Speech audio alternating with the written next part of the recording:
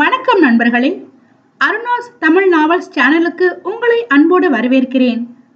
இங்கு எழுத்தாளர் அருணா வேணு அவர்களின் கதைகளை ஒளி புத்தகமாக கேட்டு ரசிக்கலாம் நண்பர்களே. அவ்வகையில் இன்று நாம் கேட்க போகும் கதை எழுத்தாளர் அருணா வேணு அவர்களின் வரமாய் வந்த வெண்மதியே. கதையின் குரலாய் உங்கள் ஆர்ஜே ஜானு.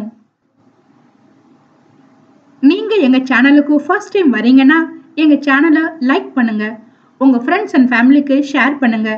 எழுத்தாளரோட அடுத்தடுத்த படைப்புகளை கேட்டு ரசிப்பதற்கு எங்க சேனலை சப்ஸ்கிரைப் பண்ணிக்கோங்க. கதை எப்படி இருந்துச்சுன்னு மறக்காம உங்க லைக்ஸ் கமெண்ட்ஸ் மூலமா எங்களுக்கு தெரியப்படுத்துங்க. இப்போ வாங்க கதைக்குள்ள போகலாம். வரமாய் வந்த வெண்மதியே, அத்தியாயம் 1.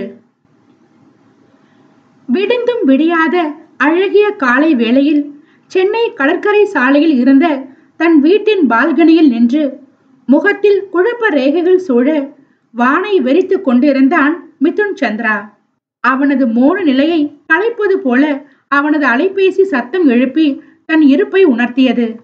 அதை எடுத்து யார் அழைப்பது என்று பார்த்தவன் ஒரு பெருமூச்சுடன் போனை ஆன் செய்து காதில் வைத்தான். சொல்லுங்க சித்தி என்று மிதுன் தொடங்க, அவரோ, என்னப்பா சொல்லுங்கன்னு சொல்ற, கிளம்பி விட்டாயா இல்லையா? உனக்கு இன்று திருமணம் நினைவிருக்கிறதா இல்லையா? பரிதவிப்புடன் அந்த பக்கம் ஒலித்தது பூர்ணிமாவின் குரல். அதில் தன் நினைவில் இருந்து முழுதாக மீண்டவன், கிளம்பி விட்டேன், இன்னும் சற்று நேரத்தில் வந்து விடுவேன் என்று கூறி போனை வைத்து விட்டான். ஆம், இன்று அவனது திருமணம். கடந்த 1 வருடமாக எத்தனை தூரம் அவன் தள்ளி போட முயன்றும் அவனிடம் கெஞ்சி கூத்தாடி ஒரு வழியாக அவனை சம்மதிக்க வைத்திருந்தார் அவன் சிற்றன்னை. ஆனால் அவன் மனம்தான் ஏனோ இதையெல்லாம் ஏற்றுக்கொள்ளாமல் இம்சை செய்து கொண்டிருந்தது. அவன் திருமணமே வேண்டாம் என்று வெறுத்து விடவில்லை. ஆனால் ஏனோ இப்போது அவனுக்கு திருமணம் செய்து ஒரு பெண்ணுடன் வாழ்வை இணைத்துக் கொள்வதில் பெரிதாக உடன்பாடில்லை. அவனுக்காக பார்த்திருந்த பெண் மிகுந்த அழகிதான். ஆனால் அவளால் அவனுள் எந்த உணர்வையும் தூண்ட முடியவில்லை. ஏதோ கல்லையும் மண்ணையும் பார்ப்பது போலத்தான் அவளை பார்த்து வைத்தான். அந்த பெண்ணிற்கு இவன் செல்வாக்கிற்கும் ஆளை அசரடிக்கும் தோற்றத்திற்கும் முன்பு எதுவும் பெரிதாக தெரியவில்லை போல். அவள் எந்த எதிர்ப்பும் காட்டவில்லை. ஒருவேளை திருமணத்திற்கு பின் அவனை கட்டுக்குள் வைத்துக் கொள்ளலாம் என்று கூட நினைத்திருக்கலாம். மீண்டும் மீண்டும் அடங்காமல் சுற்றும் மனதை ஒரு நெடிய மூச்செடுத்து கட்டுக்குள் கொண்டு வந்தவன் தன்னை ஒருமுறை குனிந்து பார்த்து கொண்டான். காலையிலேயே எழுந்து குளித்து சித்தி எடுத்து வைத்துவிட்டு சென்றிருந்த பட்டு வேஷ்டி சட்டையை அணிந்திருந்தான். இதற்கு மேல் தாமதிக்க முடியாது என்பதை உணர்ந்தவன் கார் சாவியை எடுத்துக்கொண்டு கிளம்பி விட்டான். அதே சென்னையில் கோடம்பாக்கத்தில் இருந்த மற்றொரு இல்லம். விடியற் காலையில் குளித்து முடித்து அழகாய் புடவை உடுத்தி வெளியே வந்த மகளை பார்த்த அபிராமி, அதற்குள் கிளம்பி விட்டாயா மதி? இவ்வளவு சீக்கிரம் போகணுமா என்று கேட்டுக்கொண்டே நிறைமதியின் கைகளில் காஃபியை கொடுத்தார். ஆமாம்மா, நான் தானே அந்த பள்ளி நிர்வாகி. நானே தாமதமாக போனால் நன்றாக இருக்காதுமா. நான் போய் இன்றைய பூஜை மற்றும் துவக்க விழாவிற்கான ஏற்பாடுகள் அனைத்தும் பார்க்கிறேன். நீ அப்பா இருவரும் லேட்டா வாங்க போதும் என்றாள் நிறைமதி. அதற்குள் பாட்டி எனக்கு காஃபி என்று நிறைமதியின் பக்கவாட்டில் இருந்து வந்த குரலில் பேரன் புறம் திரும்பினார் அபிராமி. அஜய் குட்டி, நீங்களும் அதுக்குள்ள எழுந்துட்டீங்களா என்று கேட்டுக்கொண்டே அவர் பேரனை தூக்கி கொள்ள, ஆமாம்மா, நேற்றில் இருந்து என்னுடன் வருவேன் என்று அடம்பிடித்துக் கொண்டே இருந்தான் இல்லையா? காலையில் நான் எழுந்தவுடனேயே என்னுடன் எழுந்து விட்டான். நான் இவனையும் என்னோடு அழைத்து செல்கிறேன். நீ இவனுக்கு இப்போ பால் மட்டும் கொடு என்று விட்டு தன் டம்ளரை வைப்பதற்காக கிச்சன் நோக்கி நடந்தாள் நிறைமதி. செல்லும் மகளை பார்த்து கொண்டிருந்த அபிராமியின் பெற்ற மனம் மகளின் வாழ்வை நினைத்து வேதனையில் சுருங்கியது. ராஜசேகர் அபிராமி தம்பதிக்கு 2 பிள்ளைகள். மூத்தவன் இளமாறன், இளையவள் நிறைமதி. 5 வருடம் முன்பு வரை நிறைமதி இருக்கும் இடம் என்றால் அங்கு கலகலப்புக்கு பஞ்சமே இருக்காது. அத்தனை சந்தோஷமாக வாழ்ந்தவள். வீட்டில் செல்லம் வேறு அதிகம். அதனால்தான் பாம்பா பழுதா என்று இனம் காண முடியாமல் மகள் வாழ்வில் தோற்றுவிட்டாளோ என்ற கவலை அவருக்கு எப்போதும் உண்டு. 5 வருடங்களுக்கு முன்பு ஒரு நாள் தனக்கு திருமணம் ஆகிவிட்டது என்று மதி கூறிய போது அனைவருக்குமே அதிர்ச்சிதான். அதுவும் அவர்கள் பிரிந்ததற்கான காரணத்தை நிறைமதி கூறிய போது அவள் வாழ்வை கெடுத்தவனை கொல்லும் வெறியுடன் கிளம்பினான் இளமாறன். ஆனால் நிறைமதித்தான் அவனை தடுத்து விட்டாள். தயவு செய்து யாரும் எதுவும் செய்ய வேண்டாம் என்று உயிர் உருக்கும் அழுகையுடன் அவள் கேட்டபோது அவள் மேல் உயிரையே வைத்திருந்த அந்த குடும்பத்தால் அதை மறுக்க முடியவில்லை. மகளுக்காக அதை பெரிதுபடுத்தாமல் விட்டு விட்டாலும் அதற்கு பின் தனக்கென ஒரு வாழ்வை யோசிக்காமல் அஜய் மட்டுமே வாழ்க்கை என்று வாழத் தொடங்கிவிட்ட மதியை நினைத்து இப்போதெல்லாம் அவர்கள் அதிகம் கவலைப்பட தொடங்கி இருந்தனர். அபி என்ற கணவன் குரலில் தன் நினைவில் இருந்து மீண்ட அபிராமி மனதில் பாரம் நீங்காமல் கணவரை கவலையுடன் பார்க்க அவர் தோள்களை ஆதரவாக அழுத்தி கொடுத்தார் ராஜசேகர். அதற்குள் மதியும் வந்துவிட, அப்பா, நானும் அஜயும் இப்போது போகிறோம். நீங்கள் இருவரும் பின்னால் வாருங்கள்.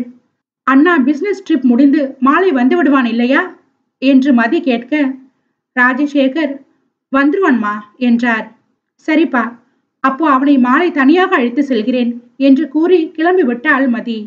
அவர்கள் வீட்டில் இருந்து சிறிது தூரத்தில் ஒரு சிறுவர் பள்ளி தொடங்கி இருந்தால் நிறைமதி. பிளே குரூப், எல்கேஜி, யூகேஜி என்ற 3 வகுப்புகள் மட்டும் கொண்ட சிறுவர்கள் மட்டும் படிக்கும் பள்ளி. இன்று சிறு பூஜை செய்து தொடங்க இருந்தனர். ஏற்கனவே பள்ளியில் வேலை செய்ய தேர்ந்தெடுத்திருந்த ஆசிரியர்களையும் சீக்கிரமே வரச் சொல்லி இருந்தாள் மதி.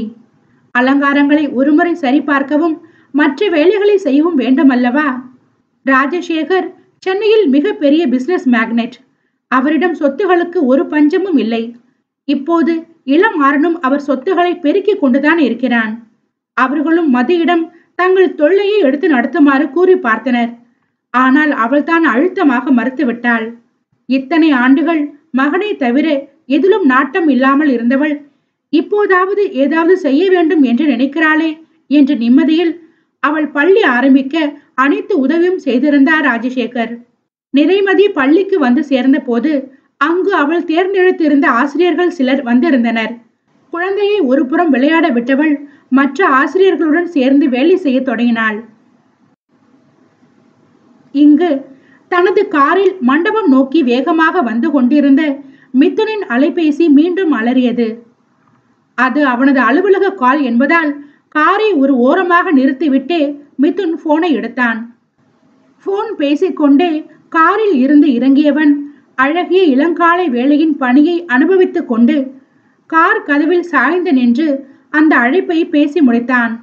போனை வைத்ததும் காரில் ஏறுவதற்கு முன்பு தற்செயலாக அவன் ஒருமுறை கண்களை சுழற்ற அவனுக்கு எதிர் திசை ரோட்டில் பள்ளி வாசலில் தோரணம் கட்டி கொண்டிருந்த மதி அவன் கண்களில் விழுந்தாள். அவளை பார்த்தவன் ஒரு நொடி அதிர்ந்து நின்று விட்டான். தன் கண்கள் காண்பது உண்மைதானா என்று உறுதிப்படுத்திக் கொள்ள அவன் அவளை உற்று பார்க்க நான் பொய் கூறவில்லை என்று அவன் கண்கள் அடித்து சத்தியம் செய்தது. அது மதியேதான் என்று உறுதி செய்து கொண்டவனுக்கு ஏனோ அவளிடம் பேச வேண்டும் போல இருந்தது. மனதின் எண்ணத்தை செயல்படுத்த காரை பூட்டிவிட்டு அவளை நோக்கி நடந்தான் மிதுன். ரதி என்று திடீரென்று தன் பின்னால் இருந்து ஒலித்த குரலில் தூக்கி வாரி போட்டு திரும்பினாள் நிறைமதி. எதிரில் நின்றவனை பார்த்து ஒரு நொடி உலகமே தட்டாமாலை சுற்றியது போல இருந்தது நிறைமதிக்கு. அனைத்தும் ஒரே ஒரு நொடிதான். அடுத்த நொடி அவள் முகம் சகஜமாக மாறி இருந்தது. அவனை பார்த்து ஏதோ 3ஆம் மனிதர் போல புன்னகைத்தவள், எப்படி இருக்கீங்க மிதுன் என்று சாதாரணமாக கேட்டாள். முதலில் அவள் முகத்தில் தோன்றிய அதிர்ச்சியை கண்டு மிதுனுமே ஒரு நொடி உள்ளுக்குள் குழம்பி விட்டான். எங்கே பழசை எல்லாம் கிளறி விடுவாளோ, தேவையில்லாமல் வந்து மாட்டிக்கொண்டோமோ என்று நினைத்து கொண்டிருந்தவனுக்கு அவளது இந்த பேச்சு ஒருவித நிம்மதியை கொடுக்க ஒரு சிறு முறுவலுடன், நல்லா இருக்கேன் ரதி, நீ எப்படி இருக்கிறாய் என்று அவனும் சாதாரணமாக கேட்டான். நல்லா இருக்கேன் என்றவள் அவன் உடையை யோசனையாக பார்த்தாள். பட்டு வேட்டி சட்டையில் மாப்பிள்ளை போல எங்கே போகிறான் என்ற யோசனையுடன் அவள் அவனை பார்க்க அவள் பார்வையில் இருந்த கேள்வியை உணர்ந்தவன், எனக்கு இன்று திருமணம் ரதி, அதான் மண்டபத்திற்கு போய் கொண்டிருந்தேன். வழியில் உன்னை பார்த்ததும் பேசிவிட்டு போகலாம் என்று வந்தேன். உனக்கும் திருமணம் நடந்து விட்டது போலையே என்று அவள் தோற்றத்தை ஆராய்ந்து கொண்டே மிதுன் கேட்க, உள்ளுக்குள் அவன் திருமண செய்தி கேட்டு அடிபட்ட பறவையாய் துடித்து கொண்டிருந்த இதயத்தை வெளிக்காட்டாமல் முயன்று மறைத்தவள் ஆமாம் என்றாள். தொடர்ந்து, உங்களுக்கு நேரமாகி இருக்குமே, நீங்க கிளம்புங்க என்று அந்த பேச்சை முடிக்க முயன்றாள் மதி. எந்த நொடி வேண்டுமானாலும் வெளியே குதித்து விடுவேன் என்று கதறிக் கொண்டிருந்த கண்ணீரை கட்டுப்படுத்துவது பெரும் பாடாக இருந்தது மதிக்கு. கடவுளே, நீ இத்தனை கொடூரனாக இருக்க வேண்டாம். இத்தனை ஆண்டுகள் கழித்து அவன் திருமண தன்று போய் அவனை சந்திக்கும்படி செய்து விட்டாயே என்று மனதார கடவுளை சபித்துக் கொண்டிருந்தாள். ஆம் ரதி, லேட் ஆகிவிட்டது, நான் வரேன் என்று மிதுன் கூறி முடிக்கும் சமயம் சரியாக, அஜய் சந்திரா நில்லு என்று கத்திக்கொண்டே அஜய் பின்னால் ஓடி வந்தார் ஒரு ஆசிரியர். அந்த பெயரை கேட்ட மிதுன் ஷாக் அடித்தது போல நின்று விட்டான். மதியோ குழந்தை ஓடி வந்ததும் அவன் புறம் திரும்பி இருந்தாள். என்ன பெயர் சொன்னீங்க என்ற மிதுனின் குரலில் தான் அவன் இருப்பை உணர்ந்து மதி அவன் புறம் திரும்ப, அதற்குள் அங்கு இருந்த ஆசிரியர் அஜய் சந்திரா சார் என்று கூறியிருந்தார். நொடி பொழுதில் நடந்துவிட்ட இந்த நிகழ்வை மாற்ற முடியாமல் பயத்துடன் மதி மிதுனை பார்க்க, அவனும் இப்போது நகராமல் சட்டமாக நின்றிருந்தான். அவன் கண்களோ கூர்மையாக மதியையும் அஜயையும் ஆராய்ந்து கொண்டிருந்தது. சிறுவனின் முகத்தை உற்று பார்த்தவனுக்கு அவன் அப்படியே தன்னை சிறு பிள்ளையில் பார்த்தது போல இருப்பதை உணர்ந்து அதிர்ந்து விழித்தான். நீங்க கிளம்புங்க என்று கூறி மதி உள்ளே நகரப் போக, அவளது தடுமாற்றமே அவனிடம் அவளை காட்டி கொடுத்தது. நில் ரதி என்று அழுத்தமாக கூறியவன் அங்கிருந்த மற்றொரு ஆசிரியரிடம் திரும்பி, அஜய் தந்தை பெயர் என்ன என்று கேட்டான். அவர் பதில் சொல்லும் முன்பு முந்திக் கொண்ட மதி, அதெல்லாம் உங்களுக்கு எதற்கு, நீங்க கிளம்புங்க, எங்களுக்கு வேலை இருக்கு என்று பதட்டத்தோடு கூற, அவளை உறுத்து விழித்தவன், நீ சொல்லவில்லை என்றாலும் என்னால் அதை சுலபமாக தெரிந்து கொள்ள முடியும் ரதி, ஒழுங்கா நீயே சொல்லிவிடு. அவன் முகத்தில் இருந்த தீவிரம் அவள் நன்கு அறிந்ததே. இந்த முகம் சொன்னதை செய்துவிடும் என்று அவளுக்கு தெரியாதா என்ன? வலிக்க வலிக்க அனுபவப்பட்டவளாயிற்றே. நீங்க சொல்லுங்க என்று சக ஆசிரியரிடம் அவன் திரும்ப, அவர் மதியை பார்த்தார். அவளோ என்ன சொல்வதென்று தெரியாமல் தவித்து கொண்டு நிற்க, மிதுன் விடுவேனா என்று சட்டமாக பார்த்து வைத்தான். சொல்லாமல் இவன் நகரமாட்டான் என்பது புரிய, மிதுன் சந்திரா சார் என்றால் அந்த பெண் மெதுவாக. அஜயின் தோற்றத்தில் இருந்தே மிதுன் இதை கணித்திருந்தாலும் 10 நிமிடம் முன்பு கூட தனக்கு ஒரு மகன் இருக்கிறான் என்று தெரியாமல் இருந்தவனுக்கு இந்த நொடி அதிர்ச்சி பெரிதாகத்தான் இருந்தது. அத்தியாயம் 2. அஜய் தன் மகன் என்ற செய்தியை ஜீரணிக்கவே மிதுனுக்கு சில நிமிடங்கள் பிடித்தது. இதை நிச்சயம் அவன் எதிர்பார்க்கவில்லை. இப்போது குழந்தையை பார்த்தவன் மனம் வரையறுக்க முடியாத உணர்வுகளில் சிக்கி தவித்தது.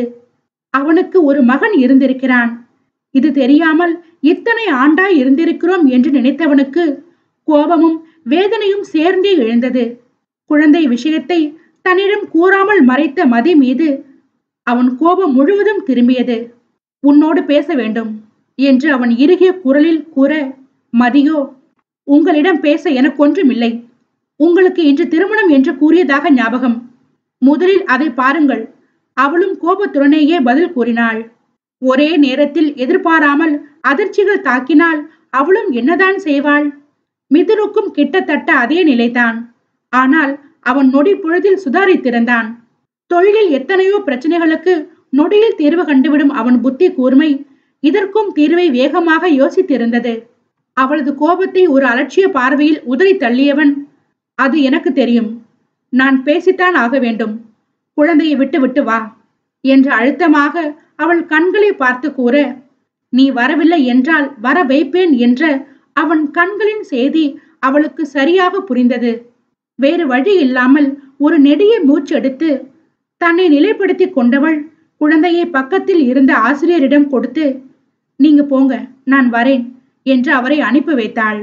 ஏதோ பிரச்சனை என்று யூகித்திருந்த அந்த பெண்ணும் பேசாமல் குழந்தையை வாங்கி கொண்டு உள்ளே சென்று விட்டாள். இருவரும் பள்ளியின் பின்புறம் இருந்த கிரவுண்டுக்கு வந்தனர். மதி எதுவும் பேசாமல் நின்றுவிட மிதுன் சிறிது நேரம் குறுக்கும் நெடுக்கும் நடந்து கொண்டிருந்தான். பின் ஒரு முடிவெடுத்தவனாக நின்று விட்டவன் மதியை நேரடியாக பார்த்து, நாம் திருமணம் செய்து கொள்ளலாம் ரதி என்றான் சாதாரணமாக. அவனிடம் இருந்து இப்படி ஒரு பதிலை சுத்தமாக எதிர்பார்க்காத மதிக்கு மிஞ்சியதெல்லாம் வெறும் அதிர்ச்சியே. அவன் குணத்திற்கு மிஞ்சி மிஞ்சி போனால் குழந்தையை அடிக்கடி பார்ப்பேன் என்று கூறுவான் என்றுதான் மதி நினைத்திருந்தாள். அவன் திருமணம் என்றதும் உண்மையாகவே பேய் அடித்தது போல நின்று விட்டாள். அவளது மொழியை பார்த்த மிதுனிற்கு இத்தனை நேரம் இருந்த இறுக்கம் மறைந்து சிறு மென்மை ஏற்பட்டது. அதில் மெலிதாக சிரித்தவன், ஏன் இந்த மொழி முழிக்கிற பேபி? அப்படி என்ன நான் இல்லாததை சொல்லிவிட்டேன் என்று மிதுன் இலகுவாக கேட்க, அப்போதுதான் தன்னிலை உணர்ந்தவளுக்கு முதலில் தோன்றிய உணர்வு கோபம்தான். திருமணம் என்னும் வார்த்தைக்கு அர்த்தமே தெரியாதவன், தெரிந்து கொள்ள விரும்பாதவன் அதை பற்றி பேசினால் கோபம் வராமல் என்ன செய்யும்? அவனை நக்கலாக ஒரு பார்வை பார்த்தவள், எனக்கு ஏற்கனவே வேறு ஒருவரோடு திருமணம் நடந்து விட்டது என்று உங்களிடம் கூறியதாக ஞாபகம் மிஸ்டர் மிதுன் என்றால் எகத்தாளமாக. அதில் ஒரு நொடி மிதுன் அதிர்ந்துதான் விட்டான். ஆனால் ஒரே நொடிதான் பின் அவள் குணம் ஞாபகம் வர அவளை விட அதிக நக்களுடன் சிரித்தவன் கண்கள் அவள் கழுத்திற்கு சென்றது. அவன் என்ன பார்க்கிறான் என்று சுதாரிப்பதற்குள் அவள் கழுத்தில் இருந்த மஞ்சள் கயிற்றை ஒற்றை விரலால் வெளியே எடுத்தவன், இதை கட்டியது நான் என்று எனக்கு நன்றாகவே ஞாபகம் இருக்கு பேபி. இதன் அர்த்தம் மட்டும்தான் எனக்கு அப்போது சரியாக தெரியாது. அதுவும் இப்போது தெரிந்து விட்டது. கேலியும் அழுத்தமும் சேர்ந்து ஒலித்த அவன் குரலில் மேலும் அவளுக்கு கோபம் எழ, உலகிலேயே நீங்கள் மட்டும்தான் மஞ்சள் கயிறு கட்டுவது போல பேச வேண்டாம். இது நீங்கள் கட்டியது இல்லை என்று கூறிக்கொண்டே மாங்கல்யத்தை எடுத்து உள்ளே போட்டு கொண்டாள் மதி. ஒரு நொடியே ஆனாலும் அவள் பார்வையிலும் குரலிலும் இருந்த தடுமாற்றம் அவளை மிதுனிடம் காட்டி கொடுத்து விட்டது. அதில் அவன் புன்னகை மேலும் விரிய, இதை நம்பும் அளவு நான் முட்டாள் இல்லை பேபி என்று ஒற்றை வார்த்தையில் அவள் பொய்யை முறியடித்து விட்டான். தன் மென்மையை கைவிட்டவன், இந்த திருமணம் நடந்தே ஆக வேண்டும் மதி என்று நிறுத்தி நிதானமாக கூற, நிச்சயம் நான் ஒத்துக்கொள்ள மாட்டேன் என்று அவனை விட உறுதியாகி மறுத்தாள் நிறைமதி. அவள் உறுதியில் ஒரு நொடி நக்கலாக சிரித்தவன், இந்த மிதுன் சந்திரா நினைத்து எதுவும் நடக்காமல் இருந்ததில்லை பேபி. அது உனக்கே நன்றாக தெரியும் என்று நினைக்கிறேன். அவன் குரலில் இருந்த கேலி அவளுக்குள் சினத்தை ஏற்படுத்த, நான் உங்களிடம் ஏமாந்த முட்டாள் மதி என்று இன்னும் நினைத்து கொண்டிருந்தால் I am sorry mister Mithun. அந்த மதி இறந்து பல வருடங்கள் ஆயிற்று என்று நிமிர்வாக கூறினாள் மதி. அவள் நிமிர்வை உள்ளுக்குள் ரசித்தாலும் வெளியில் தன் புன்னகையை மாற்றிக்கொள்ளாமல் இருந்தவன், இன்னும் ஒரு வாரத்தில் எனக்கும் உனக்கும் திருமணம், அதுவும் ஊரே கொண்டாட நடக்கும். என் பிள்ளையுடன் தயாராக இரு பேபி என்று கூறி அவள் கன்னத்தில் தட்டினான் மிதுன். அவன் உதடுகள் புன்னகைத்துக் கொண்டிருந்தாலும் அவன் கண்களில் இருந்த தீவிரம் அவளுக்குள் ஒரு பயத்தை ஏற்படுத்தியது. என்னை திருமணம் செய்தால் உங்கள் வாழ்க்கை நரகமாகிவிடும் மிதுன். என்னால் உங்களோடு என்றுமே வாழ முடியாது என்று மதி உறுதியாக கூற, அவனோ ஏதோ நகைச்சுவை கேட்டது போல சத்தமாக சிரித்து வைத்தான். நீ என் வாழ்க்கையை நரகமாக்கி விடுவாயா? Good joke. அதையும் பார்க்கலாம் பேபி. ஆனால் திருமணம் உறுதி. என் மகன் எனக்கு வேண்டும் என்றவன் எப்போதும் போல அவளை பற்றி கவலைப்படாமல் தனக்கு வேண்டியதை மட்டும் கூறினான். குழந்தைக்காக திருமணம் செய்ய வேண்டும் என்று கூறுபவனிடம் ஒரு திருமண வாழ்க்கையை வாழ அது மட்டும் போதாது என்று எப்படி கூறி புரிய வைப்பது என்று தெரியாமல் விழித்தாள் மதி. குழந்தை பற்றி தெரிந்தால் அவன் இதுபோல செய்ய வாய்ப்பு இருக்கிறது என்று ஏற்கனவே யூகித்துதான் அவள் அவன் இருந்த பக்கமே தலை வைத்து படுக்காமல் இருந்தாள். காதல் என்ற வார்த்தைக்கு அர்த்தம் தெரியாமல் அவள் காதலை கேலி கூத்தாக்கியவனை குழந்தையை காரணம் காட்டி மணக்க அவள் என்றுமே நினைக்கவில்லை. அது அவளுக்கு அசிங்கம் அல்லவா? ஒருவேளை இப்போதேனும் அவனுக்கு தன் மீது காதல் இருக்குமா என்று சிறு நப்பாசை தோன்ற அவனை நிமிர்ந்து பார்த்தவள், மிதுன், இங்க பாருங்க, வெறும் குழந்தைக்காக திருமணம் செய்து கொண்டு வாழ முடியாது. ஒரு முழு வாழ்க்கையை வாழ காதலும் வேண்டும் என்று சற்று மெதுவாகவே மதி கூற, அதில் புருவம் சுருக்கி அவளை பார்த்தவன், இந்த காதலை நீ விடவே மாட்டாயா ரதி? அந்த காதலுக்கு நீ கொடுக்கும் விளக்கம் எனக்கு சரிபடாது என்று கூறி இருக்கிறேன் இல்லையா? அதையே ஏன் என்னவோ எப்போ பாரு கூறிக்கொண்டு. முதல் வரியை அவளிடம் சத்தமாக கூறியவன் கடைசி வரியை முனகலாக சலிப்போடு கூறி முடித்தான். அதில் மதியின் மனம்தான் மேலும் அடிபட்டு போனது. அதானே, இவனுக்காவது உணர்வுகள் புரிவதாவது, ஏதாவது புரிந்தால் இப்படி யாருடனோ திருமணத்தை வைத்துக்கொண்டு தன்னிடம் திருமணம் பற்றி பேசுவானா? யார் மனதை பற்றியும் கவலை இல்லாதவன். அவனை நொந்து கொண்டு மதி நின்று கொண்டிருக்க, இதோ பார் பேபி, என் பிள்ளை எக்காரணம் கொண்டும் அப்பா இல்லாத அனாதையாக வளரக்கூடாது. அதுவும் நான் குத்துக்கள் மாதிரி உயிரோடு இருக்கும் போது அதற்கு விடவே மாட்டேன். எதுவும் யோசிக்காமல் என்னை மணந்து கொள்ள தயாராக இரு பேபி. உனக்கு வேறு வழி இனி இல்லை என்று மெல்லிய சிரிப்போடு கூறியவன் குரலில் முக பாவனைக்கு மாறாக அழுத்தமே நிறைந்திருந்தது. மிதுன் சென்ற பிறகும் நின்றிருந்த இடத்தை விட்டு நகர தோன்றாமல் அப்படியே நின்று விட்டாள் மதி. ஒரு புறம் அவன் பேசியதை கேட்டு அவள் மனம் தீயாய் எரிந்தாலும், மற்றொரு புறம் அவன் மீது தீரா காதல் கொண்டிருந்த மனது ஒரு ஓரமாக மகிழ்ந்ததை நினைத்து தன்னைத்தானே காரி துப்பிக் கொண்டாள் மதி. முட்டாள், இந்த சூழ்நிலையில் கூட அவனோடு திருமணம் நடந்தால் நன்றாக இருக்கும் என்று யோசிக்கிறாயே, உனக்கெல்லாம் வெட்கம் மானமே கிடையாதா என்று அந்த மனதை ஓங்கி அடித்து அடக்கி வைத்தவள் எப்படியும் இதற்கு சம்மதிக்க கூடாது என்று தெளிவாக முடிவெடுத்து கொண்டாள். ஆனாலும் மிதுனை பற்றி நன்கு தெரியும் என்பதால் ஒரு புறம் சிறு பயம் அவளுக்கு இருந்து கொண்டேதான் இருந்தது. மதியுடன் பேசிவிட்டு கிளம்பிய மிதுன் பல விஷயங்களை யோசித்துக் கொண்டே மண்டபம் வந்து சேர்ந்தான். காரை நிறுத்திவிட்டு இறங்கி தன் வேக நடையுடன் உள்ளே வந்தவனை வரவேற்க வாசலிலேயே காத்திருந்தார் பூர்ணிமா. அவனை பார்த்ததும், என்னப்பா டிராபிக் அதிகமா என்று அவர் கேட்க, அவரை ஒரு நொடி நின்று உணர்வற்று பார்த்தவன் இல்லை என்ற ஒற்றை சொல்லோடு அவரை கடந்து விட்டான். மகன் கூறும் பதிலில் அவர் புரியாமல் அவனை திரும்பி பார்க்க, அவனோ நேராக மணப்பெண்ணின் தந்தையை தேடி சென்றிருந்தான்.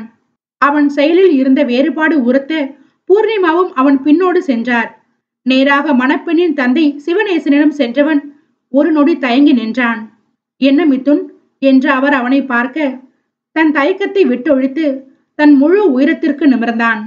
இந்த கல்யாணத்தை நிறுத்தி விடுங்கள் சார், எனக்கு விருப்பம் இல்லை என்று நேரடியாக எந்த தயக்கமும் இன்றி கூறிவிட்டான். அவன் கூறியதை கேட்டு சிவநேசன், பூர்ணிமா உட்பட அங்கிருந்த அனைவரும் அதிர்ந்து விழித்தனர். என்ன மிதுன், விளையாடுறியா? நீ என்ன சின்ன குழந்தையா? இப்போது வந்து திருமணத்தை நிறுத்த சொல்ற? முன்னாடியே சொல்வதற்கு என்ன என்று அவர் எகிர, அதில் புருவம் சுருக்கி அவரை யோசனையாக பார்த்தவன், சி, எனக்கு முதல்ல இருந்தே திருமணத்தில் பெரிதாக உடன்பாடில்லை. ஏதோ சித்தி வற்புறுத்தியதால் தான் ஒத்துக்கொண்டேன். பட் இப்போது முடியாது. அழுத்தம் திருத்தமாக ஒலித்த அவன் குரலில் எதிரில் இருப்பவர் பேசுவதற்கே சற்று திணற வேண்டி இருந்தது. செய்வது தவறு என்றே உணராமல் சாதாரணமாக பேசுபவனை எப்படி கையாள்வது என்ற குழப்பமே அவருக்கு மிஞ்சியது. இப்போது திடீரென்று என்ன வந்தது என்று அவர் ஆற்றாமையோடு கேட்க, எனக்கு ஒரு மகன் இருக்கிறான் என்று தெரிய வந்தது. எந்த முன்னறிவிப்பும் இல்லாமல் வரிசையாக அனைவர் தலையிலும் இடியை இறக்கிவிட்டு சாதாரணமாக நின்றிருந்தான் மிதுன். இதற்கிடையில் இங்கு இருந்த சலசலப்பை கேட்டு முக்கிய உறவினர்கள் அனைவரும் அங்கு கூடியிருந்தனர். இதில் கொஞ்சம் பழமைவாதியான பெண்ணின் அன்னை வேறு தாங்க மாட்டாமல் புலம்பி அழ ஆரம்பித்து விட்டார். ஐயோ, என் பெண் வாழ்க்கையை இப்படி சீரழித்து விட்டானே பாவி, நீ எல்லாம் நன்றாகவே இருக்க மாட்டாயிடா என்று அவர் வாய்க்கு வந்தபடி மிதுனுக்கு சாபம் விட்டு கொண்டு இருக்க, அதை மிதுன் புரியாமல் பார்த்தான் என்றால் பூர்ணிமாவிற்கோ அவர் கொடுத்து கொண்டிருந்த சாபத்தில் பிள்ளை வாழ்க்கை பாழாகிவிடுமோ என்ற பயம் வந்துவிட்டது. அவர் அருகில் சென்று, அப்படி சொல்லாதீங்கம்மா, எனக்கும் ஒன்றும் புரியவில்லை, என்னவென்று கேட்போம்மா, அவன் நல்ல பையன்தான் என்று பூர்ணிமா அவரை சமாதானம் செய்ய முயல, என்ன நல்ல பையன், திருமணத்தன்று வந்து கல்யாணத்தை நிறுத்த சொல்றான். உனக்கும் ஒரு பெண் இருக்கிறாளே, அவளுக்கு இப்படி நடந்தால் சும்மா இருப்பாயா என்று மேலும் கத்தினார் அவர். அதில் பூர்ணிமாவின் கண்கள் தானாக தன் மகளை நோக்கி திரும்பியது. அகானாவுமே அங்கு என்ன நடக்கிறது என்று தெரியாத குழப்பத்தோடு தன் அண்ணனை பார்த்து கொண்டுதான் நின்றிருந்தாள். அகானா அருகில் நின்றிருந்த பரத்தும் அதே நிலையில் நின்றிருந்தான். பரத்தின் கண்களோ மணப்பெண்ணான சந்திரிகாவைத்தான் பரிதாபத்தோடு பார்த்து கொண்டிருந்தது. அதற்குள் மணப்பெண்ணின் சொந்தத்தில் இருந்த ஒருவர், உங்கள் பிள்ளைதான் குழந்தை இருக்கிறது என்று சொல்கிறானே, பேசாமல் உங்கள் இன்னொரு பிள்ளையை எங்கள் பெண்ணிற்கு மனமுடித்து கொடுத்து விடுங்கள் என்று கூற, பெண்ணின் அன்னையும் அதையே பிடித்து கொண்டார். ஆமாம், என் பெண் திருமணம் நிற்கக்கூடாது, பரத்தை சந்திரிகாவிற்கு திருமணம் செய்து கொடுங்கள் என்று அவரும் பூர்ணிமாவை பார்த்து அழுத்தமாக கூறினார். அவர் கூறியதை கேட்டு அனைவரும் ஒவ்வொரு மனநிலையில் இருக்க, வாட் நான்சென்ஸ் என்ற மிதுனின் குரல் அனைவரையும் அங்கு மீட்டு வந்தது. இப்போது என்ன ஆகிவிட்டது என்று இத்தனை டிராமா? இங்க பாருங்க மிஸ்டர் சிவனேசன், நானும் உங்கள் பெண்ணும் ஒன்றும் விரும்பி இந்த திருமணத்திற்கு சம்மதிக்கவில்லை. அதனால் இது அவங்களுக்கு ஒன்றும் பெரிய கஷ்டமாக இருக்காது. அதற்காக உடனே யாரோ ஒருத்தர் தலையில் அவளை கட்ட வேண்டும் என்று ஏன் நினைக்கிறீர்கள்? கொஞ்சம் பொறுமையாக இருக்கலாமே. அவன் என்னவோ உண்மையான அக்கறையில் தான் கூறினான். ஆனால் பெண் வீட்டினர் அனைவருக்குமே அது தவறாகத்தான் பட்டது. தானும் திருமணம் செய்து கொள்ள மாட்டான், தன் தம்பியும் செய்யக்கூடாது என்று அவன் கூறுவது ஏதோ வேண்டுமென்று செய்வது போல இருக்க, பெண்ணின் அன்னை மேலும் கத்த ஆரம்பித்தார். அவர் மேலும் மேலும் மிதுனை சபித்துக் கொண்டே போக, பூர்ணிமாவும் என்ன செய்வதென்று தெரியாமல் இது பிள்ளையை பாதித்து விடக்கூடாதே என்று அனைத்து தெய்வங்களையும் வேண்டிக் கொண்டு அழுது கொண்டிருந்தார். இதை பற்றி மிதுனிடம் இனி பேசி எந்த பிரயோஜனமும் இல்லை என்று அவருக்கு நன்றாகவே தெரியும். அவன் ஒருமுறை முடிவெடுத்து விட்டால் அவ்வளவுதான், அதை மாற்ற முடியாது. அதிலும் குழந்தை என்று பெரிய இடியை இறக்கியவனிடம் அதற்கு மேல் என்ன பேசுவது என்று அவருக்கு தெரியவில்லை. அவரது கலக்கத்தையும் பெண்ணின் அன்னையின் சாபங்களையும் கேட்டு கொண்டிருந்த பரத் ஒரு நொடி தன் அண்ணனை திரும்பி பார்த்தான். அவன் முகத்தில் ஏதும் புரியாத பாவனையே நிறைந்திருந்தது. அவன் நிலை பரத்திற்கும் புரியத்தான் செய்தது. அவன் வளர்ந்த கலாச்சாரத்திற்கு இது அவனுக்கு முட்டாள்தனமாகத்தான் தெரியும். ஆனால் இந்திய கலாச்சாரத்தில் வளர்ந்த பரத்திற்கு இந்த சூழ்நிலையின் கணம் நன்றாக புரிந்தது. அடுத்து அவன் பார்வை சென்ற இடம் சந்திரிகாவை நோக்கித்தான். அங்கு நடக்கும் விஷயங்களை கிரகிக்க முடியாமல் அழுவதா கோபப்படுவதா என்று தெரியாமல் ஒரு வெறுமையான பார்வையுடன் அனைத்தையும் பார்த்து கொண்டு நின்றவளை பார்த்தவன் மனதை ஏதோ ஒன்று தாக்கியது போல இருந்தது. அதற்கு மேல் அவன் யோசிக்கவில்லை. நான் சந்திரிகாவை திருமணம் செய்து கொள்கிறேன் சார் என்று சத்தமாக கூறிவிட்டான் பரத். மீண்டும் அனைவருக்கும் ஒரு அதிர்ச்சி. இதில் மிதுனுமே கொஞ்சம் அதிர்ந்துதான் விட்டான். அவன் கண்கள் கேள்வியாக தம்பியை நோக்கியது. ஆனால் வெறும் பார்வை மட்டும்தான். அவன் பரத்திடம் ஒரு வார்த்தை கூட பேசவில்லை, பேசவும் மாட்டான். அவன் பரத்திடம் பேசுவதை நிறுத்தி கிட்டத்தட்ட 5 வருடங்கள் ஆகியிருந்தது. அத்தியாயம் 3. பரத் கூறியதை கேட்டு பூர்ணிமா குடும்பத்தினர் அதிர்ந்து விழித்தனர் என்றால், சந்திரிகா குடும்பத்திற்கோ அது ஒரு வகையில் மகிழ்ச்சியாகத்தான் இருந்தது. இதை பற்றி சிவனேசன் யோசிக்கும் போதே, வேண்டாம் ப்ளீஸ் என்று சந்திரிகாவின் குரல் அவர் பின்னால் இருந்து மெதுவாக ஒலித்தது. அவள் மெதுவாக பேசி இருந்தாலும் பரத் கூறிய விஷயத்தில் அனைவரும் அமைதியாக இருக்க அது அங்கு தெளிவாகவே ஒலித்தது. அவள் கூற்றில் அவளை திரும்பி தீ பார்வை பார்த்த சிவனேசன் பூர்ணிமா புறம் திரும்பி, நீங்க எல்லாரும் சென்று தொடர்ந்து திருமண வேலைகளை பாருங்கம்மா, சந்திரிகா கல்யாணத்திற்கு சம்மதிப்பா என்று அழுத்தமாக கூறினார். அவர் கூறியதில் உறவினர்கள் அனைவரும் மெதுவாக கலைந்து சென்றுவிட பூர்ணிமாவும் அங்கிருந்து அகானாவுடன் நகர்ந்தார். மிதுன் அவர்களை பின்தொடர பரத் ஒரு நொடி நின்று சந்திரிகாவை ஒரு அழுத்தமான பார்வையை பார்த்துவிட்டு நகர்ந்தான். அவன் பார்வையை கவனித்துவிட்டு சந்திரிகாவும் கைகளை பிசைந்து கொண்டு நின்றிருந்தாள். அவள் மனமோ, இவனை யார் இப்போது வாயை விட சொன்னது என்று பரத்தை அர்ச்சித்து கொண்டிருந்தது. அவளுக்குத்தான் தந்தை பற்றி நன்றாக தெரியுமே.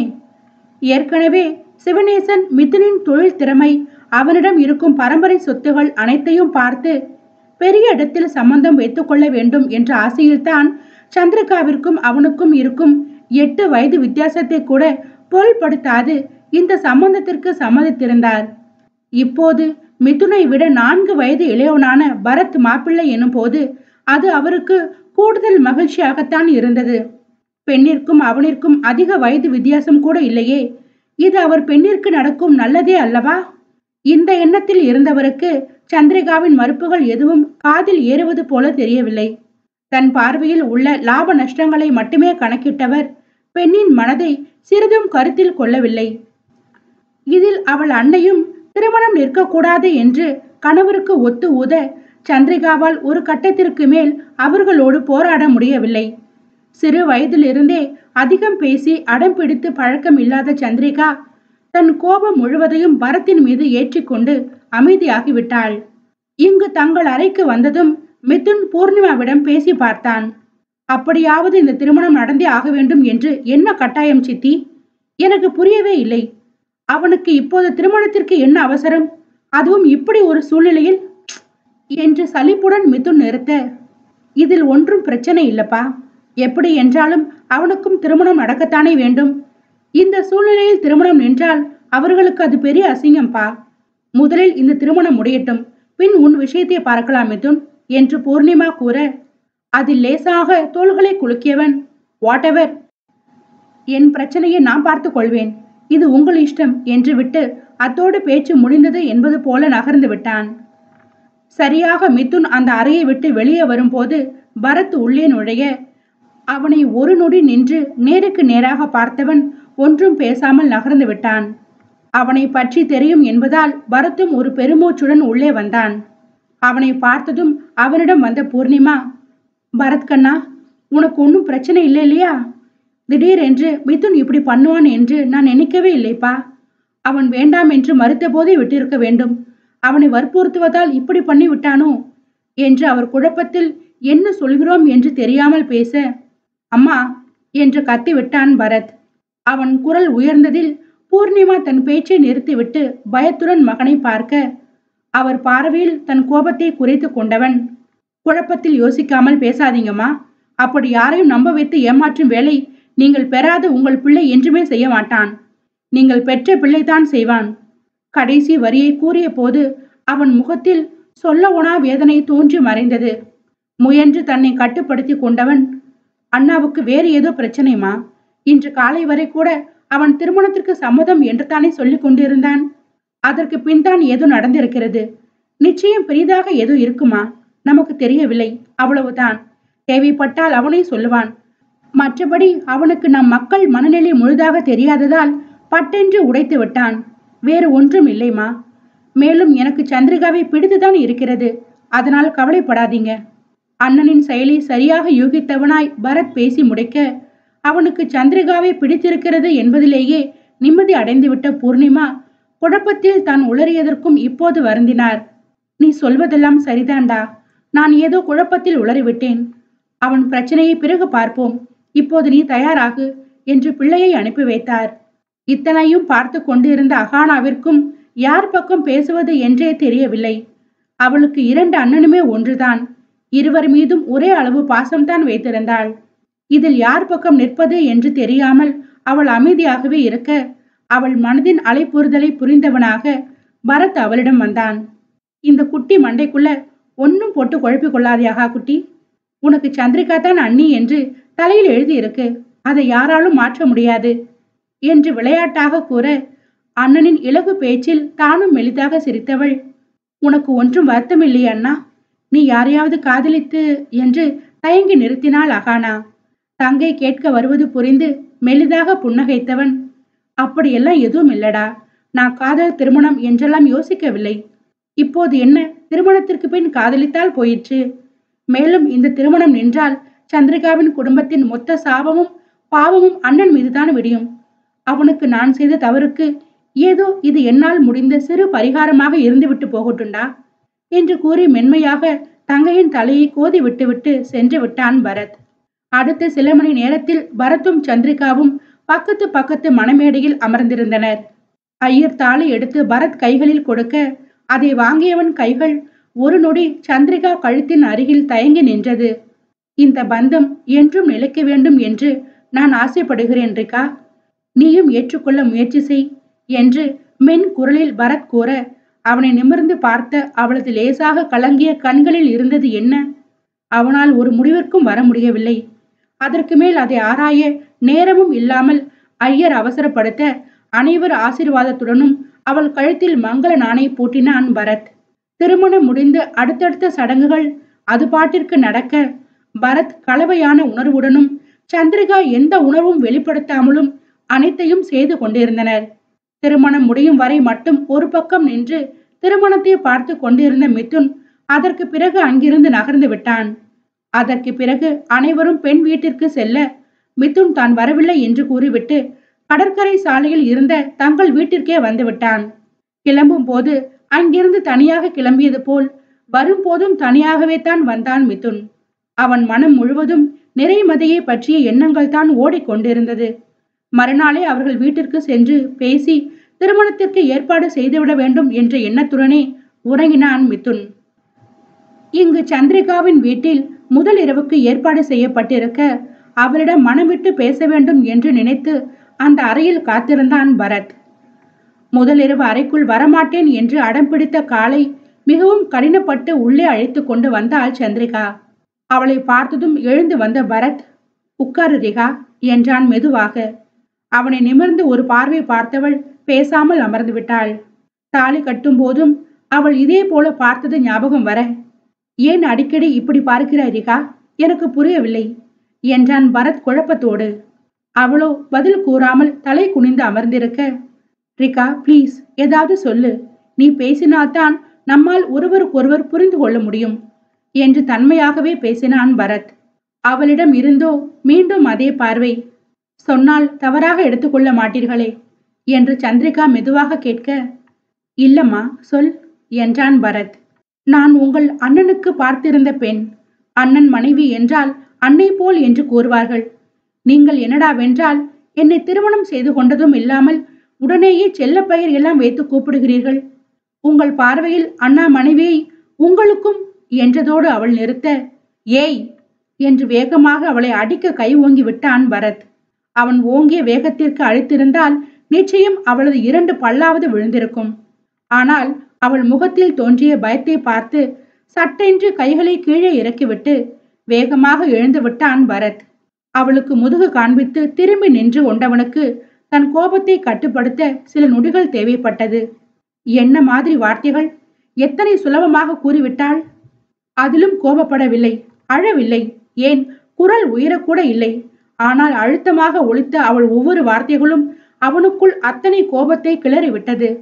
ஏற்கனவே கஷ்டத்தில் இருப்பாள் பாவம், அவளிடம் நாமும் கோபத்தை காட்டக்கூடாது.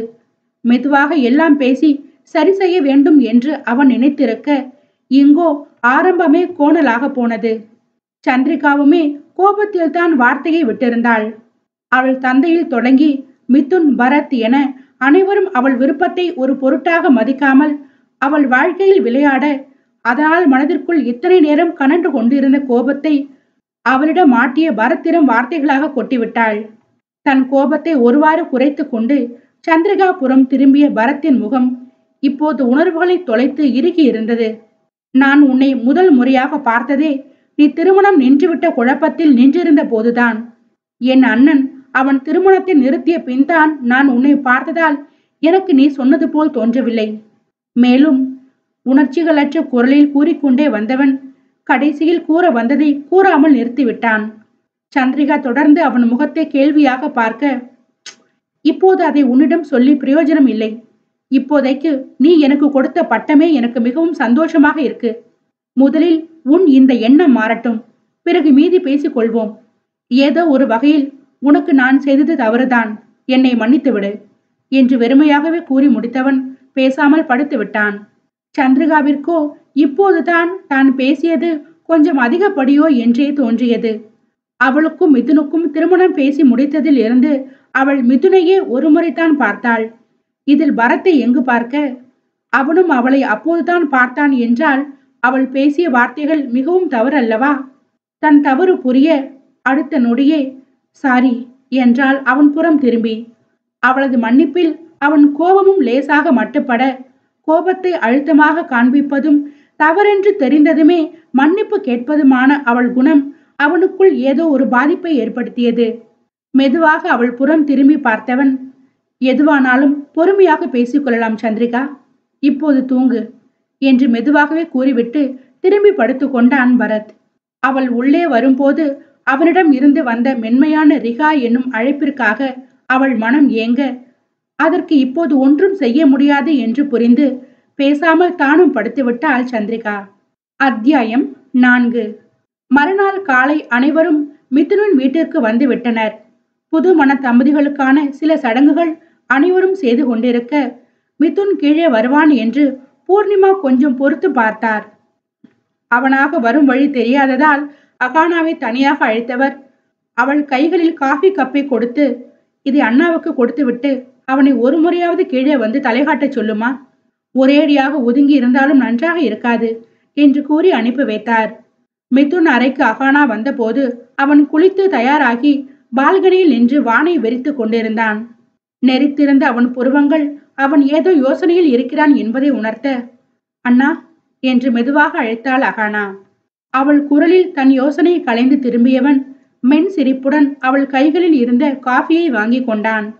அண்ணா, கீழே எல்லாரும் வந்திருக்காங்க, ஒரு முறை நீயும் வந்துவிட்டாது போயேன் என்று அகானா மெதுவாக கூற, நான் எப்படியும் வெளியேத்தான் கிளம்புறேன்டா, அங்கு வந்து டிஃபன் சாப்பிட்டு விட்டுத்தான் போவேன் என்றான் மிதுன்.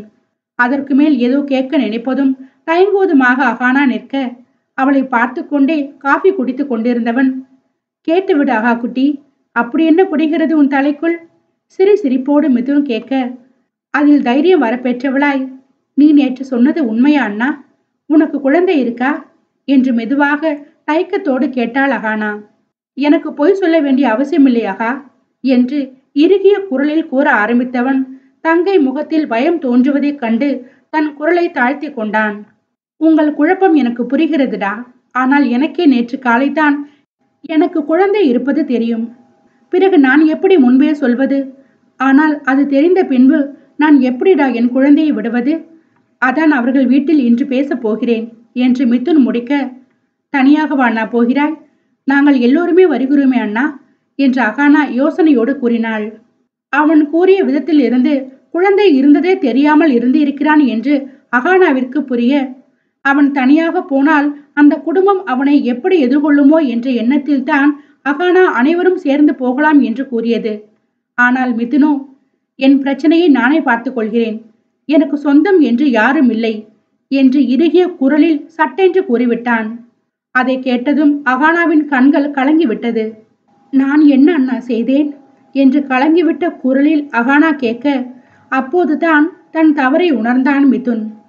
தம்பி மீதும் சித்தி மீதும் இருந்த கோபத்தை சிறு பிள்ளையான தங்கையிடம் தேவையில்லாமல் காண்பித்து விட்டோம் என்பது புரிய, சாரிடா, நீ என்றுமே என் குட்டி தங்கைதான், அதில் எந்த மாற்றமும் இல்லை என்று கூறிக்கொண்டே அவள் கண்களை துடைத்து விட்டான் மிதுன்.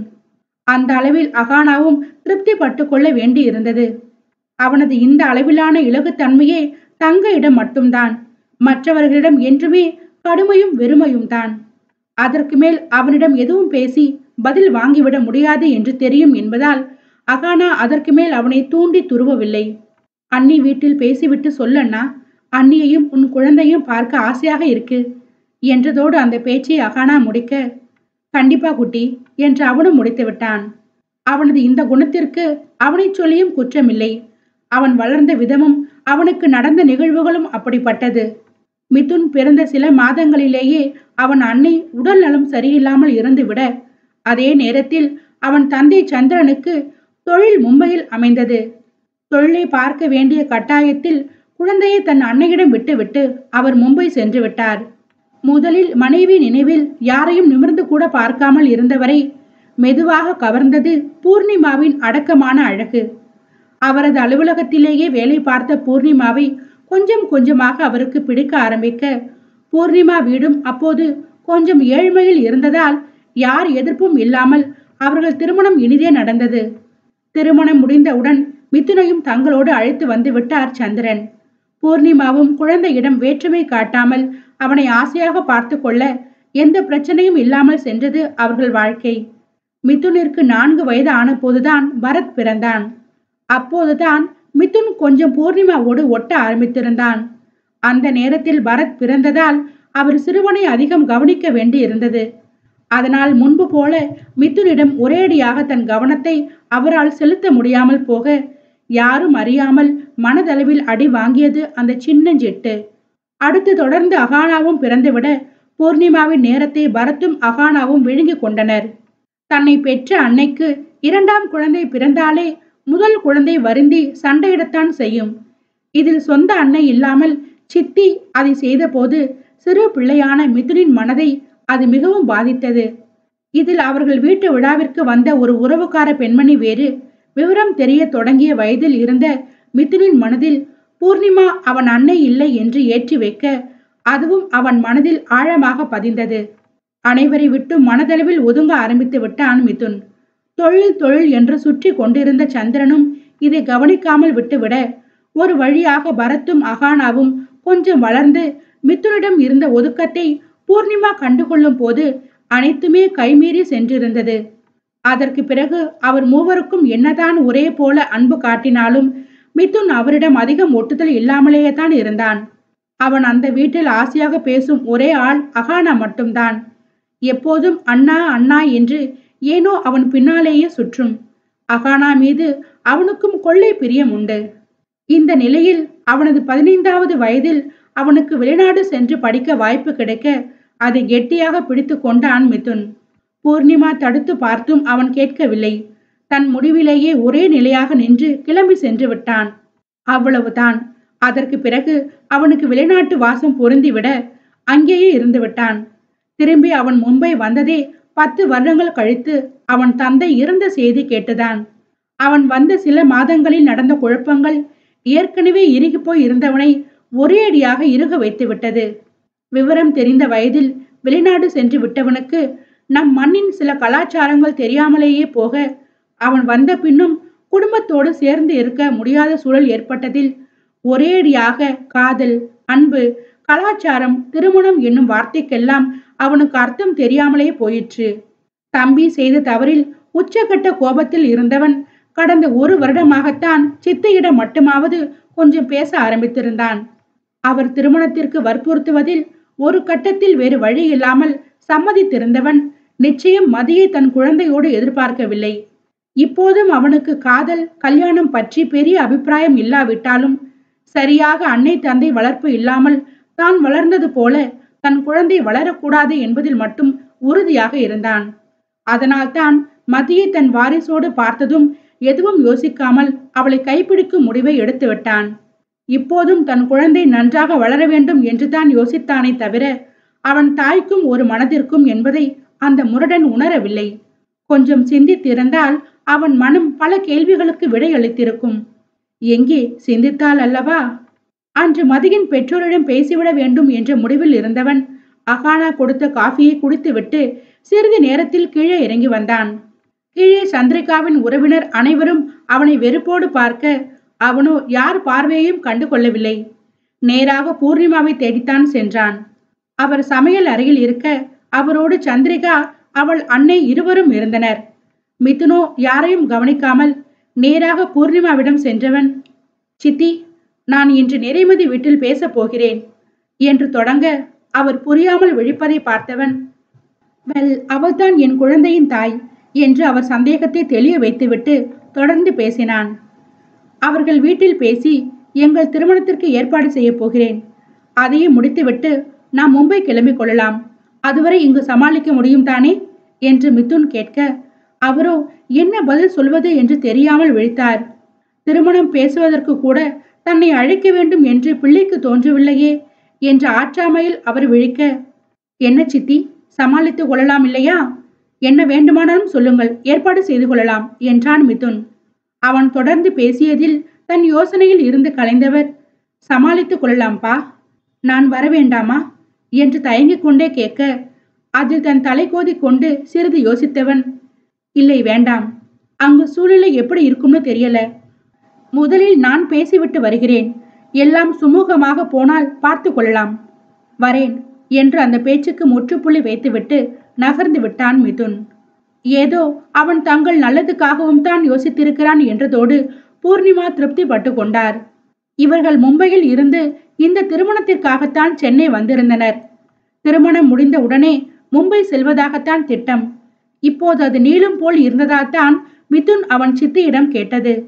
அந்த கடற்கரை சாலை வீடு மிதுனோ பரத்தோ தொழில் விஷயமாக இங்கு வரும்போது தங்கிக் கொள்வதற்காக வாங்கியது. அதை பார்த்து கொள்ள வேலையாட்களும் எப்போதும் உண்டு என்பதால் அதிக நாட்கள் இருப்பது ஒன்றும் சிரமமாக இருக்காது. அங்கு நடந்த அனைத்தையும் பார்த்த சந்திரிகாவின் அன்னைக்கு தன் மகள் இவனை திருமணம் செய்து கொள்ளாமல் இருந்ததே நல்லது என்று தோன்றியது. ஏனோ பரத்திடம் இருந்த சிறு மென்மை கூட இவனிடம் காணாமல் இருந்தது அவருக்கு இப்போது தெளிவாகவே தெரிந்தது. சந்திரிகாவிற்கும் அதே போல் தோன்றியதுதான் ஆச்சரியம். தன் முன் அமர்ந்திருந்த மிதுனை யோசனையாக பார்த்தார் ராஜசேகர். சொல்லுங்க தம்பி, யார் நீங்க? பிசினஸ் விஷயம் பேசவா வந்திருக்கிறீங்க? வருட கணக்கில் தொழில் செய்து வரும் ராஜசேகருக்கு மிதுன் ஒரு தொழில் அதிபன் என்று பார்த்த மாத்திரத்திலேயே தெரிந்தது. அவனோ, இல்லை அங்கிள், கொஞ்சம் பர்சனலாக பேச வேண்டும்.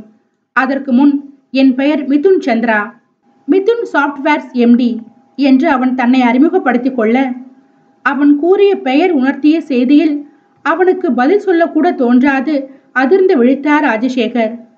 சரியாக அதே நேரம் அலுவலகம் செல்ல தயாராகி கீழே இறங்கி வந்த இளமாறன் மிதுனை பார்த்துவிட, அவனை பார்த்ததுமே இளமாறனுக்கு அடையாளம் தெரிந்து விட்டது. அவனை பார்த்ததும் கோபம் தலைக்கேற, நீ இங்க என்னடா பண்ற என்று கத்திக்கொண்டே அவனிடம் வந்தான் இளமாறன். இப்போது ராஜசேகர் முகமும் குழப்பத்தில் இருந்து கோபத்தை தத்தெடுத்து இருப்பதை உணர்ந்த மிதுன், கூல் கூல், ஒரு 10 மினிட்ஸ் கொடுத்தீங்கன்னா என்னால பேச முடியும் என்று அனைவரையும் பார்த்து சாதாரணமாக கூற, நீ ஒண்ணு கிழிக்க வேண்டாம், முதல்ல வெளியே போ என்று மாறன் கத்தி விட்டான். அதில் ஏய் என்ற மிதுனின் குரலுடன் இலா என்ற அபிராமியின் குரலும் சேர்ந்து ஒலித்தது. மிதுனை கண்டுகொள்ளாமல் மாறன் அவன் அன்னையை திரும்பி பார்க்க, கொஞ்சம் அமைதியா இருப்பா, அவர் என்ன சொல்றாருன்னு கேட்போம் என்று கூறி தன் கணவரிடம் வந்தார் அபிராமி.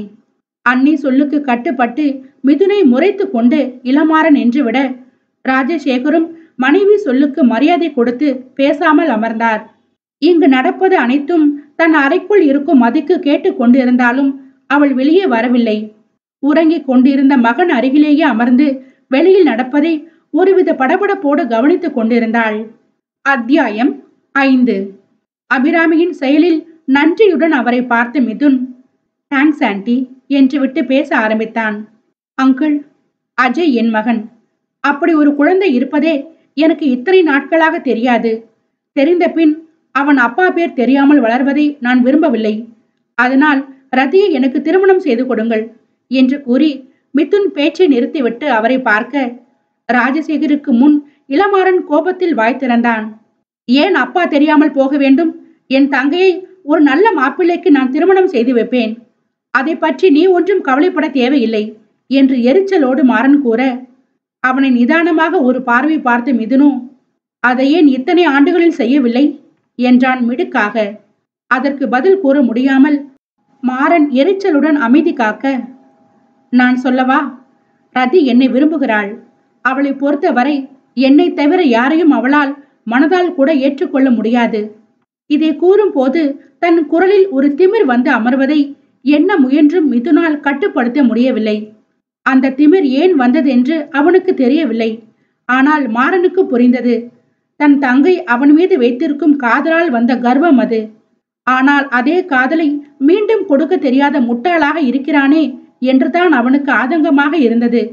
இளமாறன் அவன் வயதிற்கு ஏற்ப யோசித்துக் கொண்டிருக்க, ராஜசேகருக்கும் அபிராமிக்கும் ஏனோ மிதுன் சொல்வதுதான் சரி என்று பட்டது. இத்தனை நாட்களாக பெண்ணை பார்த்து கொண்டு இருப்பவர்கள் அல்லவா, அவள் அஜய் மட்டுமே வாழ்க்கை என்று வாழ்ந்து முடித்து விடுவாள் என்று அவர்களுக்கு நன்றாகவே தெரியும். அவளுக்கென்று ஒரு வாழ்க்கை ஏற்படுமானால் அது மிதுனோடு மட்டும்தான். அவனும் குழந்தை விஷயத்தில் இத்தனை உறுதியாக இருக்கும் போது இதை ஏன் விட வேண்டும் என்றுதான் பெரியவர்கள் இருவருக்குமே தோன்றியது. அபிராமி ராஜசேகரை திரும்பி பார்க்க மனைவி பார்வையை புரிந்து கொண்டவர் மிதுனிடம் திரும்பினார். இங்க பாருங்க தம்பி, என் பெண்ணிற்கு இங்கு எந்த குறையும் இல்லை. ஆனால் திருமணம் என்று வரும்போது அவள் உங்களை தவிர வேறு யாரையும் செய்து கொள்ள மாட்டாள் என்றுதான் எனக்கும் தோன்றுகிறது. அந்த ஒரே காரணத்திற்காக மதிக்கு சம்மதம் என்றால் மட்டும் எங்களுக்கும் சம்மதம் என்று மகளையும் விட்டு கொடுக்காமல் பேசினார் ராஜசேகர். எங்கே தான் வெறும் சம்மதம் என்று மட்டும் கூறினால் தன் பெண்ணை இலக்காரமாக நினைத்து விடுவார்களோ என்ற எண்ணம் அவருக்கு. ராஜசேகர் பதிலில் இளமாறன் தான் ஏகத்துக்கும் அதிர்ந்து விட்டான். அப்பா, என்ன பேசுறீங்க? உங்களுக்கு மதி பாரமா போயிட்டாளா? அவளை நான் பாத்துக்கிறேன், அதுக்காக இந்த பொறுக்கிக்கு போய் திருமணம் செய்து தரேன்னு சொல்லிட்டு இருக்கீங்க என்று அவன் கத்த, இலா கொஞ்சம் அமைதியாயிரு, சில விஷயங்கள் உனக்கு புரியாது, நான் அப்புறம் சொல்றேன் என்று அவனை பார்த்து அழுத்தமாக கூறினார் அபிராமி. மிதுனோ வந்ததில் இருந்து தன்னை தரக்குறைவாக பேசும் இளமாறன் மீது உச்சக்கட்ட கடுப்பில் அமர்ந்திருந்தான். மகனிடம் பேசிவிட்டு திரும்பிய அபிராமி, மதி மதி என்று உள்ளே பார்த்து குரல் கொடுத்தார். இதுவரை அங்கு நடந்ததை கேட்டு ஏற்கனவே அதிர்ச்சியில் அமர்ந்திருந்தவளுக்கு அன்னை குரல் கேட்பதற்கே சில நொடிகள் பிடித்தது. தன் தந்தை இப்படி பேசுவார் என்று அவள் சுத்தமாக எதிர்பார்க்கவில்லை. மீண்டும் மீண்டும் அபிராமி அழைக்க ஒருவாறு அது மதியின் காதுகளை சென்று அடைந்தது. ஒரு பெருமூச்சோடு மெதுவாக எழுந்து வந்தாள் மதி. இருந்த இடத்தில் இருந்து அசையாமல் அமர்ந்திருந்தாலும் மிதுனின் கண்கள் தன்னவளை தேடி அந்த வீட்டை வட்டமடித்து கொண்டுதான் இருந்தது. மதி ஒரு அறையில் இருந்து வெளியே வருவதை பார்த்தவன் அவளையே கண்ணெடுக்காமல் பார்த்து கொண்டிருக்க, அவளோ அவனை நிமிர்ந்தும் பார்க்காமல் வந்து நின்றாள். மதி, உனக்கும் எல்லாம் கேட்டிருக்கும். நீ தம்பியை திருமணம் செய்து கொள்வதை பற்றி என்னம்மா சொல்கிறாய் என்று அபிராமி கேட்க, அவரை நிமிர்ந்து உறுதியாக பார்த்தவள், எனக்கு விருப்பமில்லைமா. நானும் அஜயும் இங்கு இருப்பது பிடிக்கவில்லை என்றால் சொல்லிவிடுங்கள். நாங்கள் வேறு எங்காவது போய்க் கொள்கிறோம். அதற்காக இவரை திருமணம் எல்லாம் செய்ய முடியாது. மிதுனை பார்க்காமல் தன் அன்னையை மட்டும் பார்த்து அவள் உறுதியாக கூற, அதில் மிதுன் கோபத்தோடு எழுந்திருந்தான் என்றால் ராஜசேகரும் என்னம்மா பேசுகிறாய் என்று எழுந்திருந்தார். மதியை கோபத்தோடு பார்த்த மிதுன் ராஜசேகரிடம் திரும்பி, அங்கிள், நான் ஒரு 10 நிமிஷம் ரதியோடு பேச வேண்டும் என்றான் அழுத்தமாக. ஒன்னும் தேவையில்லை, அவனை பார்க்காமலேயே மதி கூற, ஏன் தனியாக என்னோடு பேசினால் என்னிடம் மயங்கி விடுவாய் என்று பயமா பேபி? கோபம் மறந்து சிறு உல்லாசத்தோடு அவன் கேட்க, எல்லோரையும் வைத்துக்கொண்டு அவன் பேசும் லட்சணத்தில் அவளுக்குத்தான் சங்கடமாக போயிற்று. இதற்கு மேல் நின்றால் இவன் என்ன வேண்டுமானாலும் பேசுவான் என்று நினைத்தவள், வாங்க என்று விட்டு முன்னால் நடந்தாள். குழந்தை தன் அறையில் உறங்குவதால் அவள் பக்கத்து அறைக்கு செல்ல, மிதுனோ அவளது அறைக்குள் தான் முதலில் சென்றான். அவன் தன் அறைக்குள் செல்வதை பார்த்து மதி அவனிடம் பேச போக, ஒரு நிமிடம் வருகிறேன் என்று விட்டு உள்ளே சென்றான் மிதுன். கட்டிலின் நடுவில் அஜய் படுத்திருக்க, அவனுக்கு இரு பக்கமும் அரணாக தலையணை வைத்து விட்டிருந்தாள் மதி. அதில் இரு தலையணை எடுத்துவிட்டு அங்கு அமர்ந்தவன் மகனது தலையை மெதுவாக கோதி கொடுத்தான். தன்னை அப்படியே உரித்து வைத்திருக்கும் மகனை பார்த்து அவன் எப்படி உணர்ந்தான் என்று அவனுக்கே தெரியவில்லை. அஜயை பார்க்கும் போது தன்னையே அறியாமல் உள்ளுக்குள் பரவச உணர்வு எழுவதை அவனால் தடுக்க முடியவில்லை. காதல், கல்யாணம் என்னும் சொற்களின் அர்த்தம் உணராதவன் தந்தை பாசத்தை முதலில் உணர்ந்தது விந்தையே. மெதுவாக மகன் புறம் குனிந்தவன் அவன் தூக்கம் களையாதவாறு அவன் நெற்றியில் மென்மையாக இதழ் பதித்து விலகினான். சீக்கிரம் அப்பா கிட்ட வர தயாராக இருடா என்று மிதுன் மெதுவாக கூற, குழந்தையின் முகத்தில் சிறு சிரிப்பு தோன்றியது. அதில் மனமெல்லாம் பூரித்துவிட மகிழ்ச்சியோடு எழுந்தான் மிதுன். மதியுடன் இப்போது பக்கத்து அறைக்கு வந்த மிதுனிடம் முதலில் இருந்த அழுத்தம் சற்றே குறைந்திருந்தது. எப்படியாவது மதியை திருமணத்திற்கு சம்மதிக்க வைத்து அவளையும் குழந்தையையும் தன்னோடு அழைத்து சென்றுவிட வேண்டும் என்று நினைத்தவன் மென்மையாகவே அவளிடம் பேசத் தொடங்கினான். உன் பிரச்சனை தான் என்ன ரதி? இப்போது சொல்ல போகிறாயா இல்லையா என்று அவன் கேட்க, அவன் கேள்வியில் அவளுக்கும் கோபம் வந்ததோ? அவனை பார்த்து உறுத்து விழித்தவள், நீங்கள் என்னுடன் இருந்தது போல இன்னும் எத்தனை பேரோடு என்னென்ன காரணங்களுக்காக இருந்தீர்களோ, அதில் யார் யாருக்கு குழந்தை இருக்கோ எல்லாரையும் திருமணம் செய்து கொள்வீர்களா? கோபத்தோடு பேச ஆரம்பித்தவளுக்கு கடைசி வார்த்தை கூறும் போது தன்னை அறியாமல் குரல் விம்மிவிட தன் பலவீனத்தை அவரிடம் காட்ட விரும்பாது திரும்பிக் கொண்டாள் மதி. ஆனால் அவள் பேசிய விதத்தில் உச்சகட்ட கோபத்தை அடைந்திருந்த மிதுனோ, ஏய், என்னடி சொன்ன என்று கத்திக்கொண்டே அவள் தோள்களை இறுக பற்றி அவளை தன்புறம் திருப்பினான். விட்டால் இருந்த கோபத்திற்கு அடித்திருப்பான். ஆனால் அழுகையை கஷ்டப்பட்டு அடக்கி கொண்டு நின்ற அவள் முகத்தை பார்த்து என்ன நினைத்தானோ தன் கோபத்தை முயன்று கட்டுப்படுத்தி கொண்டான். சை என்று அவள் தோள்களை உதறியவன் தலையை அழுந்த கோதி தன்னை நிலைப்படுத்தி கொண்டான். இதோ பார் ரதி, நீ நம்புகிறாயோ இல்லையோ, நான் தொட்ட ஒரே பெண் நீதான். நீ சொன்ன காதல் கத்திரிக்காயில் எல்லாம் எனக்கு நம்பிக்கை இல்லைதான். ஆனால் அதற்காக நான் பார்க்கும் பெண்கள் பின்னாடி எல்லாம் சுற்றுபவன் இல்லை என்று எரிச்சலோடு கூறிவிட்டு தானும் சிறிது நேரம் எடுத்து தன்னை நிலைப்படுத்தி கொண்டான் மிதுன். ஏனோ மதியை பார்த்த பிறகு இத்தனை வருடங்களில் அவளிடம் தோன்றிய சிறு ஈர்ப்பு கூட வேறு யாரிடமும் அவனுக்கு தோன்றவில்லை என்பதை அவன் கூறவில்லை. அவன் கூறியதை கேட்ட மதிக்கோ நிஜமாகவே ஆச்சரியமாகத்தான் இருந்தது. மிதுனை பொறுத்தவரை இதில் அவன் பொய் சொல்ல வேண்டிய அவசியம் இல்லை என்றே மதிக்கு தோன்றியது. தவறு செய்த போது கூட ஆமாம், வேண்டும் என்றுதான் செய்தேன், சாரி என்று திமிராகவே கூறி சென்றவன். மன்னிப்பை கூட திமிராக கேட்பவன் எதற்கு பொய் சொல்ல வேண்டும்? அவன் கூறிய செய்தி உண்மை என்று புரிய இத்தனை வருடங்களாக மனதிற்குள் இருந்த பெரும் பாரம் நீங்கியது போல இருந்தது மதிக்கு. நேற்று வேறு ஒரு பெண்ணை அவன் திருமணம் செய்ய போனது கூட இதில் பின்னுக்கு தள்ளப்பட்டு விட்டது. ஆனாலும் அவனை திருமணம் செய்வதை பற்றி இன்னும் அவளால் ஒரு தெளிவான முடிவிற்கு வர முடியவில்லை. என்ன, இப்போது சம்மதமா? அவளையே பார்த்து கொண்டு நின்றிருந்த மிதுன் கேட்க, மதியோ மறுப்பாக தலையசைத்து வைத்தாள். இன்னும் என்ன என்று புரியாமல் மிதுன் கேட்க, ஒரு விஷயத்தை மறந்துட்டீங்க மிதுன். நீங்க ஏற்கனவே என்னை காதலிக்கிறேன் என்று கூறி தொட்டுவிட்டு எனக்கு உண்மையில் எந்த அபிப்பிராயமும் இல்லை என்று என்னை விட்டு சென்றவர். அதே போல என் குழந்தையும் ஒரு நாள் உங்களுக்கு சலித்து அவனையும் என்னையும் மீண்டும் தெருவில் விடமாட்டீர்கள் என்று என்ன நிச்சயம் என்று பெரிதாக அவள் கேள்வி கேட்க, மூக்கின் நுனி சிவக்க அவள் கேள்வி கேட்ட அழகை ரசித்து பார்த்து கொண்டிருந்தவன், நான் உன்னை காதலிக்கிறேன் என்று சொன்னது பொய்தான் பேபி, ஒத்துக்கொள்கிறேன். ஆனால் உன்னை ஏமாற்றி நான் ஏதோ கெடுத்து விட்டது போல சொல்கிறாய்.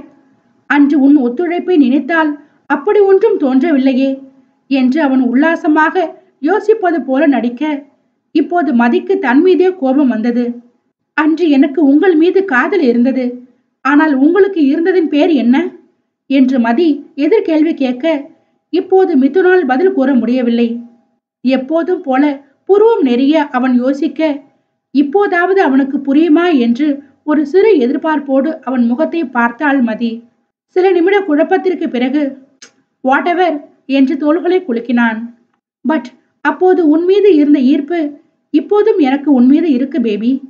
இதற்காக நீ சொன்னது போல திருமணம் செய்து கொண்டு காலம் முழுக்க அந்த ரிலேஷன்ஷிப்பில் மாட்டிக்கொள்ள நான் அப்போது தயாராக இல்லை. ஆனால் நீ இப்படி குழந்தை பெற்றுக்கொண்டு வாழ்ந்து கொண்டிருப்பாய் என்று நான் நினைக்கவே இல்லை. குழந்தை உருவானதும் அபார்ட் பண்ணாமல் விட்டது உன் தவறு. உன்னிடம் என் கட்டுப்பாடு மீறி நடந்தது என் தவறு. நம் தவறுக்காக குழந்தை என்றுமே பாதிக்கப்படக்கூடாது. அவனுக்கு அன்னை தந்தை இருவரும் தேவை. சாதாரணமாக பேச ஆரம்பித்தவன் அழுத்தம் திருத்தமாக முடிக்க, மதிக்கோ நாய் வாளை என்றுமே நிமிர்த்த முடியாது என்றுதான் தோன்றியது.